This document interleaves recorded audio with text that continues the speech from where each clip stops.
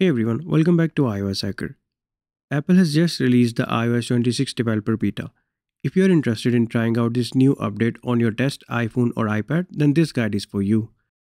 Unlike before, Apple now allows users to install iOS developer betas using a free Apple developer account, which means you no longer have to pay the hefty $99 annual fee to access the iOS betas.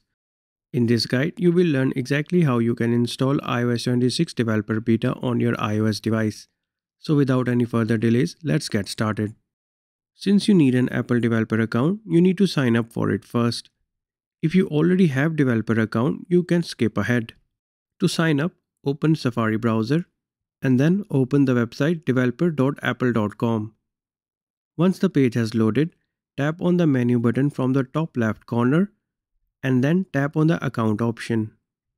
On the next page, tap on the Create Your New Account option and fill out the form. Follow the on-screen instructions for account creation.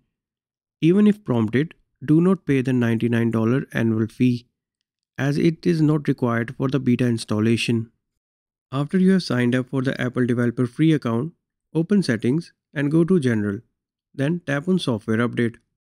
Once the page has loaded, tap on Beta Updates option and from the next page select iOS 26 Developer Beta option. If you don't have it, then try again after some time.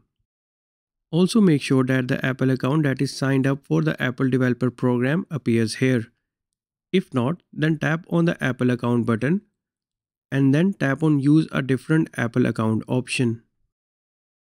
Log in with the right Apple account, kill the Settings app like this and open Settings, General, Software Update, and from the Beta Update select iOS 26 Developer Beta option.